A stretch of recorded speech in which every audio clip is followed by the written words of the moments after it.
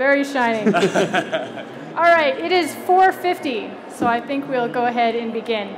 Hi, everyone. I'm Hannah Rosenberg. I do all kinds of things in Chicago. I have a business, Velas Commerce, which helps people integrate crypto into their existing businesses. I also do a lot of educational stuff. I'm repping Blockchain Institute today, a nonprofit for blockchain education. And I know a lot of you guys from the meetup, the Bitcoin and Open Blockchain meetup. But we want to get straight into the good stuff, so I'm going to have our panelists introduce themselves. We did have a little bit of change of schedule today. So Hashgraph has dropped off the panel, and we have a last-minute sub, and that is Frederic from Enigma. So thank you, Frederic, for coming in last minute. So I'd like everyone to please just go and quickly introduce yourself and keep it nice and brief so we can get straight to the discussion. I'm Jimmy Song. I'm a Bitcoin developer, educator, and entrepreneur. Hi, I'm Marco Peereboom. I'm one of the developers on the Decred project. I'm Colin LeMahieu, and I'm the founder of Nano.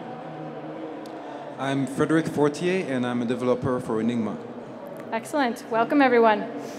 All right, so if you wouldn't mind briefly telling everyone about how the project that you're here representing scales. And we don't want to do a deep dive on consensus algorithms, so let's keep it fairly brief.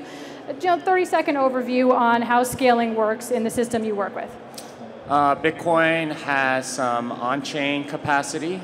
Certainly SegWit doubled the block size, so that expanded it in that way. But I think what Bitcoin is doing is going towards second layer solutions like Lightning and sidechains, and those offer 4 to 5 orders of magnitude more capacity than on-chain solutions. So I would say that is the direction that Bitcoin is going in. So Decred is taking a slightly different approach.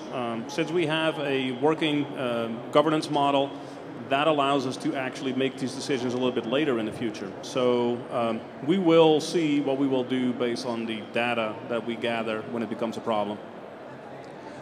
So Nano scales by processing transactions and organizing them individually instead of processing the transaction once and then having a block come by later. So by doing them individually, we don't have to repeat the data. Enigma is platform for privacy-preserving smart contract. Currently, our validation layer or verification layer is Ethereum. It scales because the computations are done in the Enigma network as opposed to in Ethereum, so we can offload the computational load and the storage load from Ethereum. And yeah, so that's basically it. All right, thank you. So we're going to talk about scaling, of course, so transactions per second.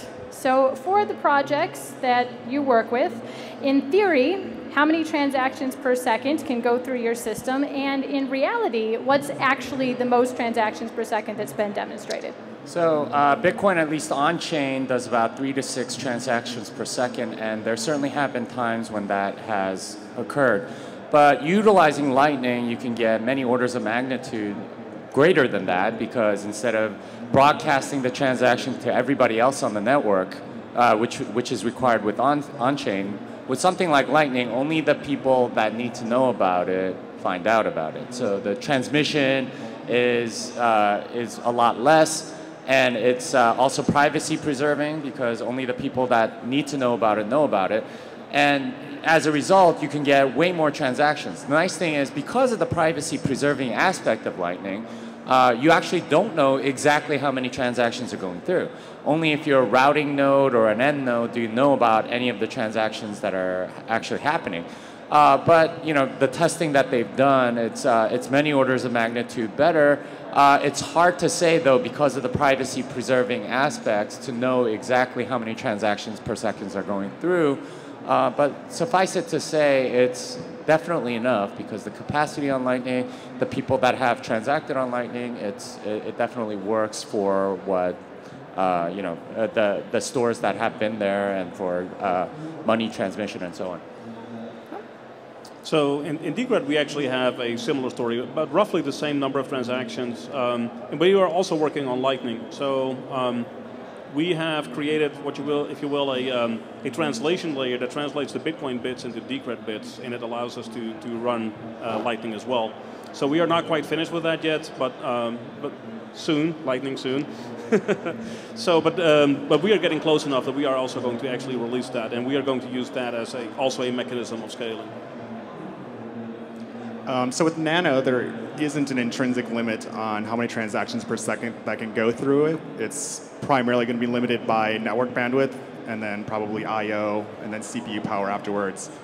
So in actual mainnet tests, we've done dozens of transactions per second, peaked at several hundreds of transactions per second, with some improvements that we're making in the pipeline to basically decrease the amount of bandwidth it takes to communicate. We're hoping that's going to go up. And then, of course, if we wanted to in the future add a Lightning style layer on top of it, obviously we can make use of that too. How many has it actually done? Like how many people actually use it, and like not mainnet testing, but mainnet usage?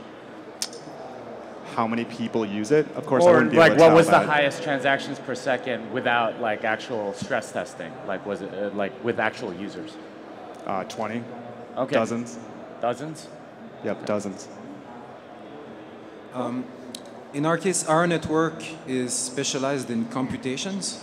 So it can run some fairly expensive types of computations. So really the number of transactions per second is based on the complexity of the computation that needs to be executed. So it's hard to give a number. However, it's very fast because of some attributes of our network where only a limited number of nodes have to execute each computation at the same time. So there's limited overhead on that. So we anticipate that it's going to be very fast, but we don't have a mainnet yet, and really it's based on the nature of the computation. Cool. So let's back up to just theory a little bit. When do you know you need to scale, and how much scale is enough? I think that's a very difficult question to answer without market participation. So when there is sort of a stress or problems on the network, or people aren't getting what they want, I think that's when entrepreneurs are supposed to step in, not necessarily like developers or central authorities or people that want to centrally plan stuff. It's more entrepreneurs that say, okay, well, these people want to transact, but they don't want to pay this much or whatever, and therefore I'm going to provide a service that's better, that allows them to do what they want for a cheaper price. When there's an arbitrage opportunity, that's when people will find good business models and so on. So for me, it's not.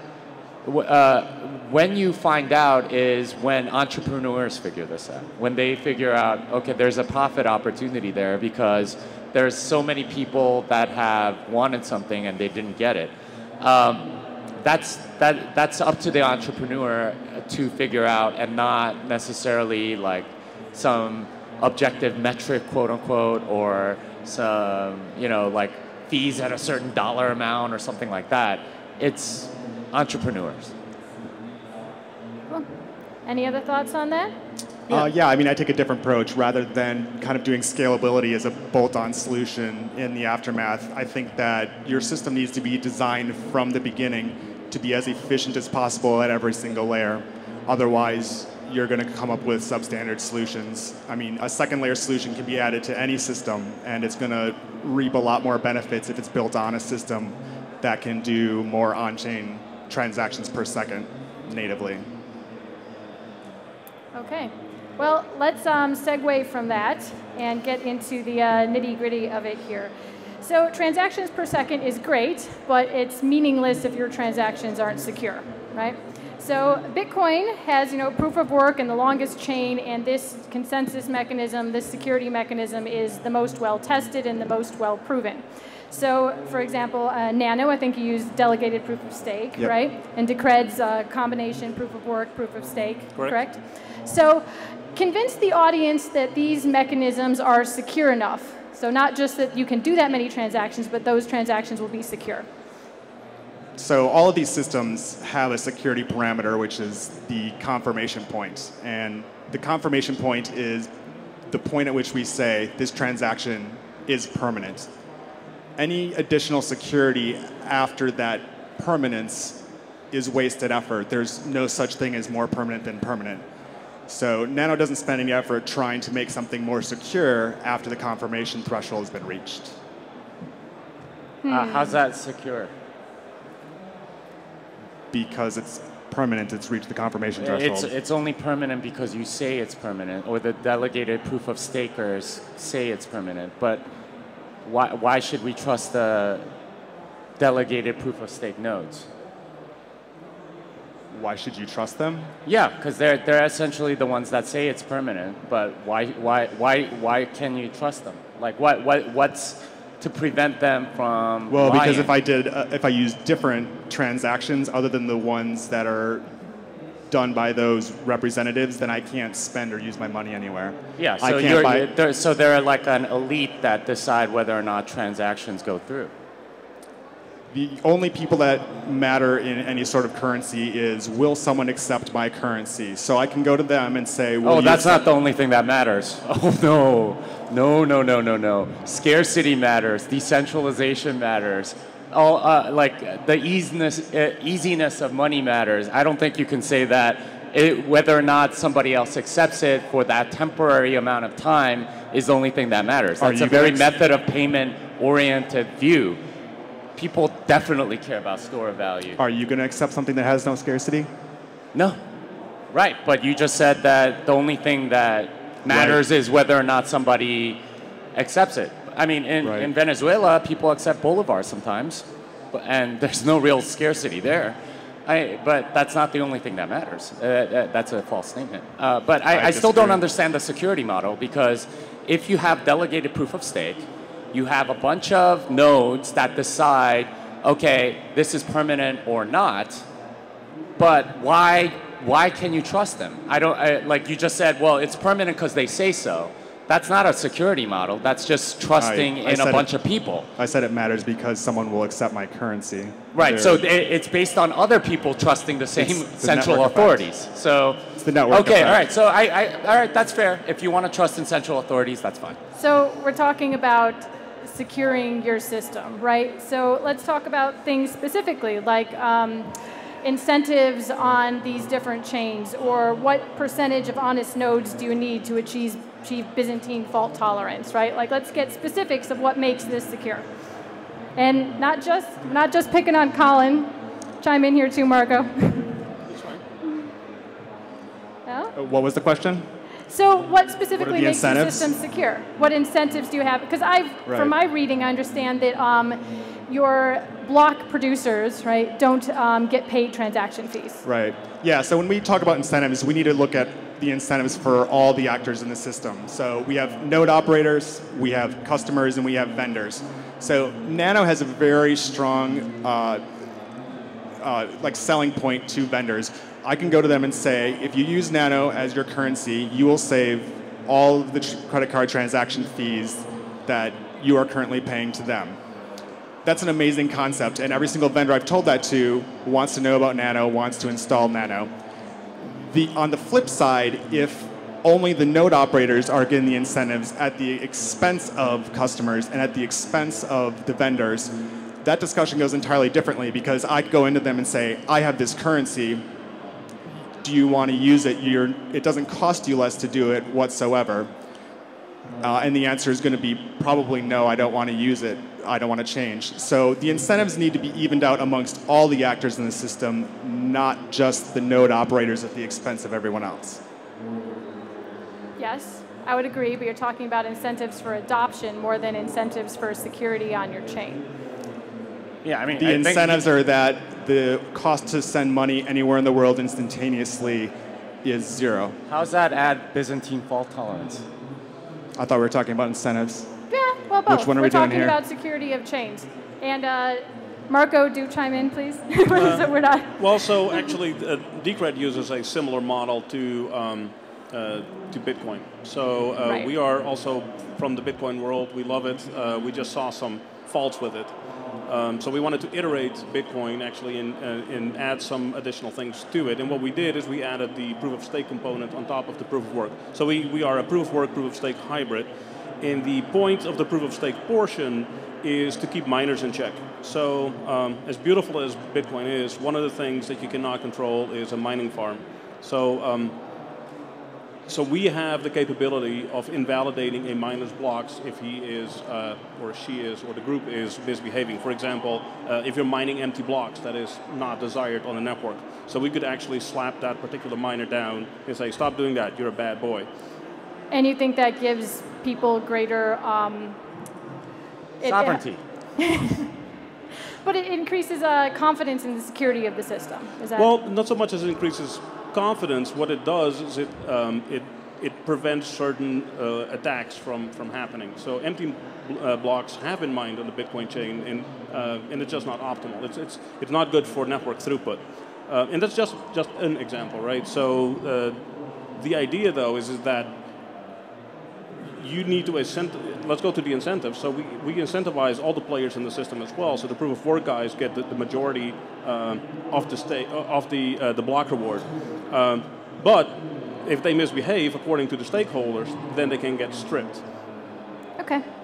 Well, let's change course a little bit, and we'll go back to decentralization. So scaling isn't really a problem, right? We can all spin up some Amazon, web servers, and problem solved. The problem is scaling in a decentralized fashion. So have there been, for some of the projects that claim to have big scalability, are there any decentralization trade-offs there? Well, if you look at Lightning, it's actually really cleverly done so that you end up with a lot of peer-to-peer payment channels. And that's at the heart of it. So it's very decentralized in that sense. And it's in a way more decentralized than on-chain transactions because not everyone finds out about it. If it's none of your business, you're not going to find out about it. Or you don't have to unless the transactors want to tell you about it. So in that sense, I think Lightning is very decentralized, and certainly if we go towards a sidechains model or something like that, that can also be extremely decentralized because you would have, it's pegged to the Bitcoin chain, and only the people that are running that sidechain would know about it.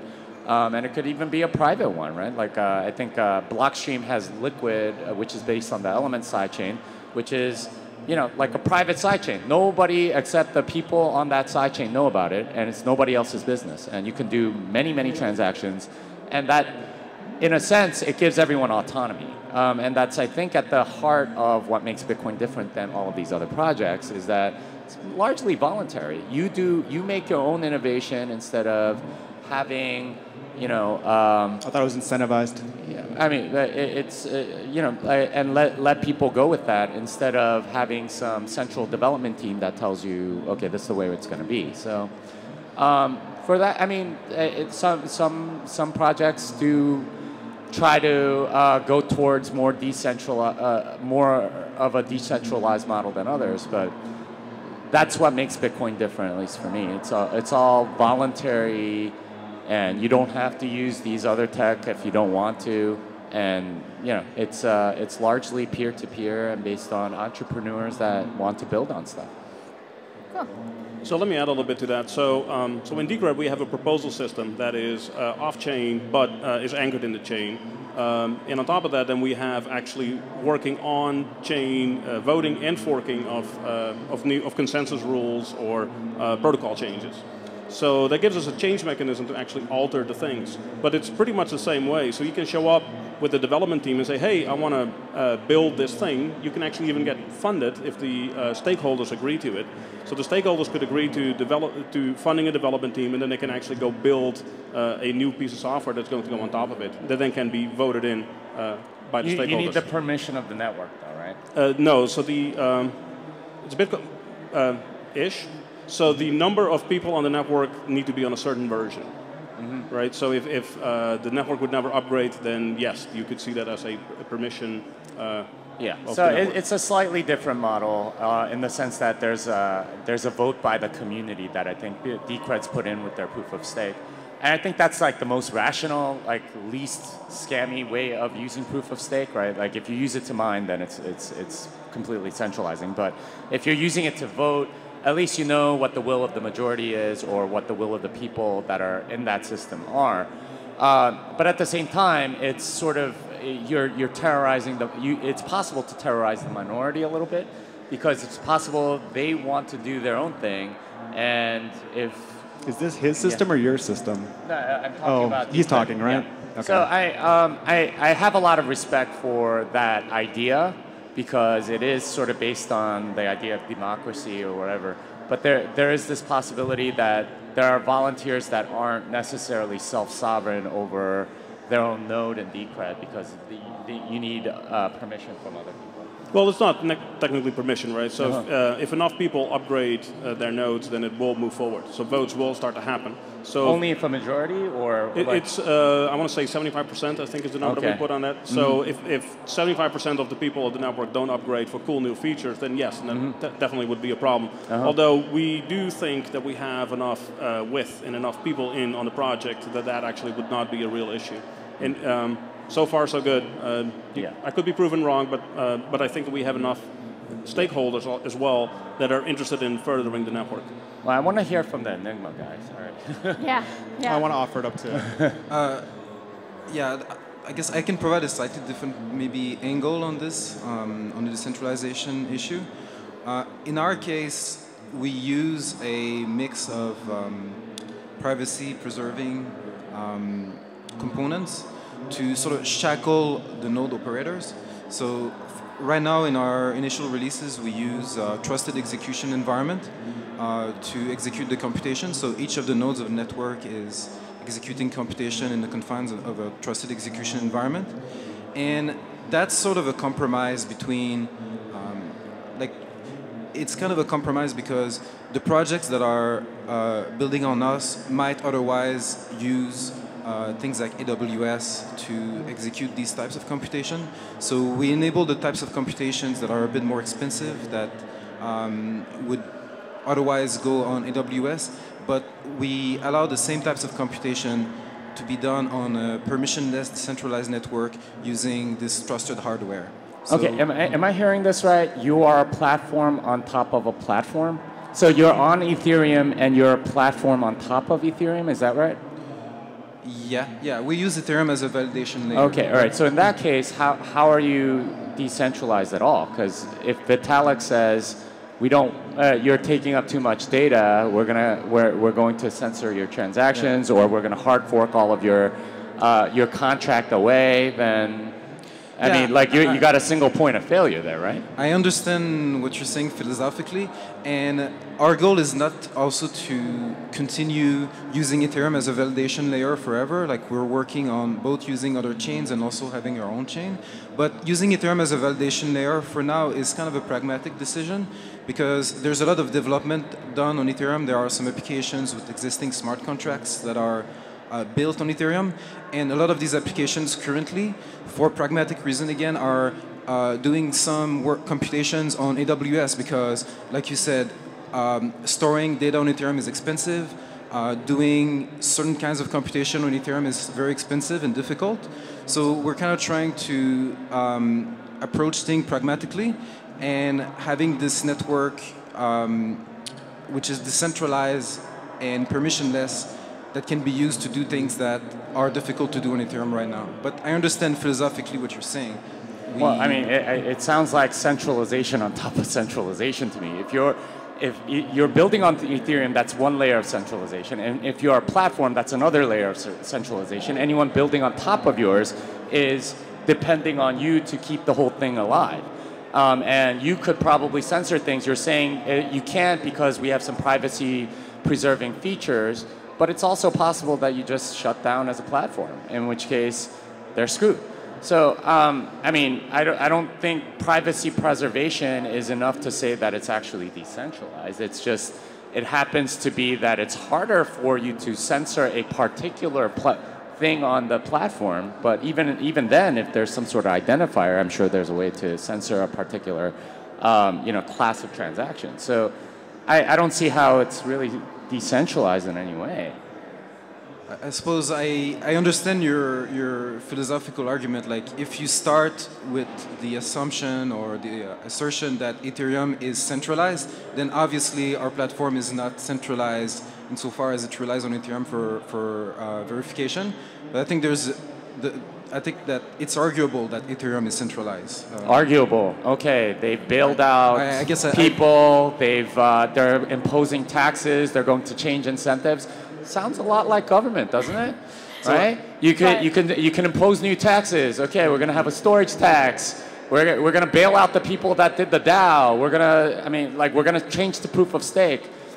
That's about as centralized as I like. But we won't argue about the centralization of Ethereum right now. Well, I mean, we are talking about decentralization, and unless we define that, it's very hard to have this argument. We don't have an Ethereum representative here, so we won't delve into that right now. Well, he's building on it, so I think he's a good proxy. I'm gonna agree with you that if I accept the premise that Ethereum is centralized and our platform is using Ethereum as a verification layer, then it's centralized. But I don't accept the premise that Ethereum is centralized. Okay, fair enough. So, last one, Colin, has Nano traded any decentralization for the sake of scale? Right, so the approach that Nano takes with decentralization is we try to make the consensus model as light and as accessible as possible in order to get the most amount of people in order participating in consensus. When you do things the other way, when consensus is difficult in order to generate, what happens is you get a type of emergent centralization where many people can't participate simply because they don't have the economies of scale in order to generate the consensus mechanism. So Nano, by allowing incredibly cheap systems to drive the consensus in the network, we can make sure that anyone has access to being able to be part of the consensus and be more decentralized than solutions that are expensive. Wait.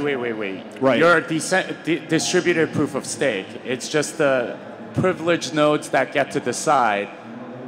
What are you talking about with it's consensus? Representative proof of stake where balance holders get to choose their representatives. So yeah, so it's a Senate that gets to decide. Well, it's balance holders rather than non-participating members. Well, for instance, you would not get to participate because you don't have Nano. That's right. I would get to participate some because I have some, and then anyone that has Nano can pick their representative at any time and. But they're the ones that decide. There's no real consensus involved. Why would somebody outside of the system get to participate in the consensus of the system? No. But makes no sense. The actual people that are the DPoS nodes, they're the only ones that get to vote. Yeah, they're picked by the people that have a balance in the system. Right. Again, this is a Senate or an elite group that gets to decide. I don't see how that's at all decentralized. That's centralized. Those are the people with power. All right. So let's compare on-chain versus off-chain scaling solutions. Why would you want to scale on-chain, or why would you want to put that onto a second layer, a side chain, etc.? Because blockchains are very expensive. That's a very obvious reason. A lot of people on Bitcoin Cash seem to think that everything needs to be on-chain because that's what's worked in the past and that's always the way towards the future. But on-chain is very expensive. Blockchains are very expensive. We were talking about Ethereum earlier. When you store data on Ethereum, it's very expensive. That's because everyone has to store it, everyone has to transmit it, everyone has to validate it. This is very expensive. And if you have 1,000 nodes on the network instead of versus a centralized one, you have 1,000 times the cost. Something like Lightning is a lot more efficient. Only the two players or the people involved in the route over Lightning, they're the only ones that need to store or transmit or validate those transactions. So that's a lot more efficient.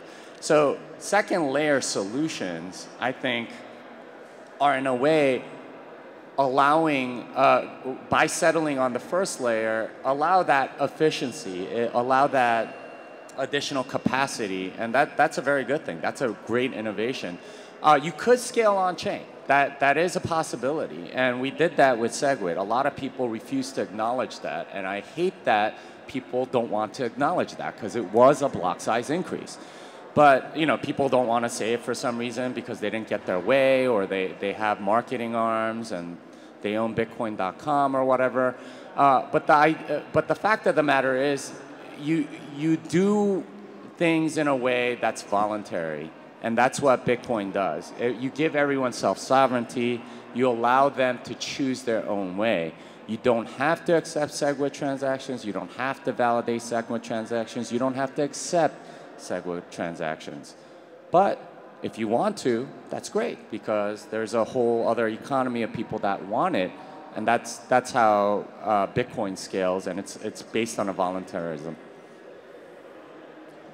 Yeah, I totally agree with that.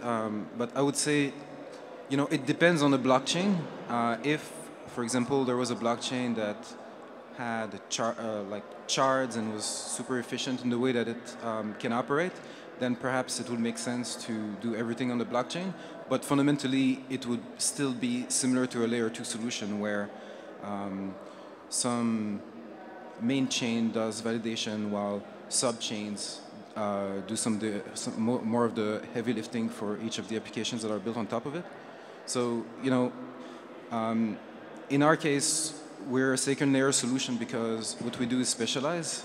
We specialize in privacy-preserving computation, and we have attributes that are fundamentally different from those of Ethereum, for example. But by using a chain like Ethereum, one that has some security properties that we may not have if we had our own independent chain, then we can inherit those properties while continuing to have the attributes that we need to be as efficient as we can. Okay. So we can do things a lot cheaper, like run computations a lot cheaper than they would if they were run on Ethereum, and we can store a large amount of data that we can store on Ethereum, and so we can have our own distinct attribute while inheriting the security property of the main chain. All right, Colin, Marco, on-chain versus off-chain? Yeah, Nano is not expensive as an on-chain solution, and any second layer solutions that are in any other system can be applied on top of it as well. It depends on what you want to build on top of. Do you want to build on top of something that is light and fast, or do you want to build on top of something that is slow and expensive? Man, I'm sitting right in the middle of this one, though. So, Yep. No, it's true, though. We are a traditional blockchain in the same sense that Bitcoin is. So on-chain is expensive, and you want to only put stuff on there that really needs to be on there. So nothing else, and everything else needs to not be on-chain. You can track it on the chain. You can do some other magical and put a second layer on top of it. But if it doesn't belong on the chain, I kind of don't see the point of putting it there. So I'm okay with chain space being scarce and expensive. Okay, cool. All right, we're going to do one more question. So back to the focus on security, right? Proof of work is seen as necessary because it's what makes Bitcoin secure. But it also gets a lot of criticism for wasting a lot of energy. So is proof of work necessary, or would it be fantastic to have a chain that did not require that sort of energy input? Well, if you're centralized already, proof of work doesn't really make that much sense. But if you are decentralized digital scarce money, then yes, you need proof of work. It's a feature, not a bug. You want money to be hard to produce, because otherwise people go into the money production business. And that's something I talked about in my previous talk over here. But it's a feature, not a bug, when you have decentralized digital money. For a lot of other stuff, it doesn't really make sense. You are kind of wasting, if you're not trying to be hard money, or if you're not trying to be sound money, then maybe a centralized system works better. I think that's what distributed proof of stake is. It's a centralized system. You don't need proof of work if you have a centralized system. Of course, if you are completely centralized and have like a central database and everything, that would be even more efficient. And I think whatever your project is, you're ripe for disruption by something that's completely centralized and do it more efficiently for less money if that's the direction you're going in. So proof of work is necessary for hard money, which Bitcoin is. For other projects, I don't know if it makes sense. Okay, anyone else? Is proof of work necessary? Yes. For the same reasons that Jimmy said, I actually agree with that statement. So I also think that the it is expensive debate is a bit overblown at this point. Seen a lot of faux analysis, if you will, going on. I don't know. I am unconvinced that the amount of energy spent is accurate. Yeah, they just multiply numbers, right? I mean, a lot of the energy that these miners use is excess capacity. It's waste heat that would have gone into the atmosphere. There's an opportunity cost to that too, because that could have been spent on something productive. Absolutely. But if you call proof of work productive, then it is productive. Yeah, like talking about the money is worth it because how much money went into mining it also doesn't make economic sense. That's talking about the labor theory. Then you don't know economics. It's talking about the labor theory of value. How hard is it to do something? Marxist is that how much it's worth? Yeah. It actually is what is the demand theory of value, is how much does somebody want this. So it's a property of how much does somebody want to use your Bitcoins. That's what gives the value. It doesn't matter how much energy was spent to produce them. And that's a terrible view of economics that's not supported by that's all anything in modern history, economics. so that's fine. Please quote that. You believe that? Let's see how Please that write works. that down. That's his quote. All right, well, I think we are at time, which is a shame because that was a very lively conversation. So thank you, gentlemen. Okay. And, Thank you.